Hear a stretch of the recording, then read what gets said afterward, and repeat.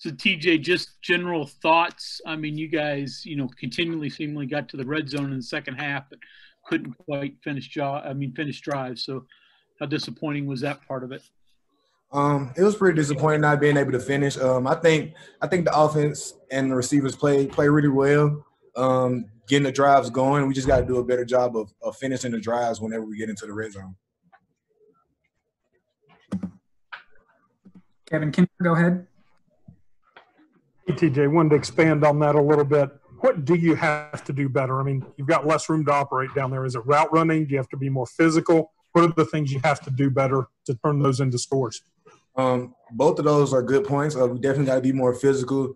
We got to do a better job of getting off of press. We also got to finish the plays. Winston Wright had one in the back of the end zone that should have scored, but we just got to finish the plays and make the plays when the ball comes to us. Cody Nesper.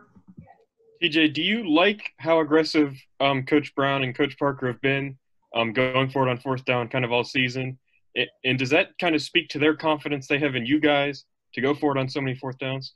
Yes, sir. I love it. Coach Brown and Coach Parker do a great job of calling the plays whenever the time is needed. And us as players, we do it. We want to go for it all the time. We don't want to put the ball in the kicker's hands a lot of times. We want to be the one that make the play. We want to score 6 instead of 3. So we be rooting for them to go for it on 4th and 1 and 4th downs. And when they go for it, we try to execute to the best that we can. Back over to you, Greg. TJ, you took several of those crossers for pretty good yardage. So did you guys see something coming in? I mean, I know that's just part of your offense too, but what was it that made that so wide open? Crossing routes are, like you said, are a big part of our offense. We got to do a better job of attacking downfield and attacking the perimeter just so we can open up the run game. But we seen that they was trying to load the box to try to stop the run, and they was playing 2 high safeties in the middle of the field was open. So we hit those crossers, and it was my job to catch the ball and make a play after. Go ahead, Cody. TJ, what can you tell us about what Isaiah has been like this year? There were a couple plays today where he just kind of seemed physically dominant out there. One word I can say about Isaiah is resilient. No matter what happens, no matter what goes on, he's always ready to play, and he's always ready for his name to be called.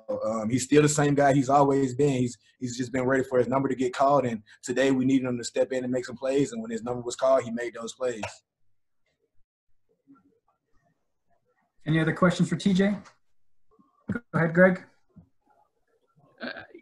TJ, you were one of the few guys, at least offensively, that was on the field the last time you guys were in Austin. Did you think you had another one of those moments coming there at the end? Coming down to the end of the game, I was hoping that we got in a position to where the offense could make a play in order to win the game.